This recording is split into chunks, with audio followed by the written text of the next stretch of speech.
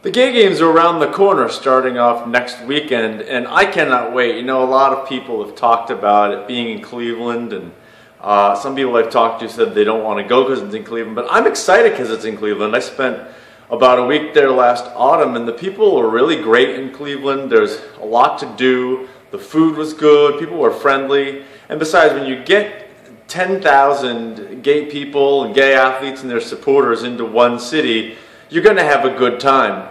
I will not be participating this time. The last time I did, this is my gold medal from Chicago, flag football. Jim Basinski and I and Corey Johnson and Paul Sokolson and the rest of us won the gold medal in flag football back in 2006.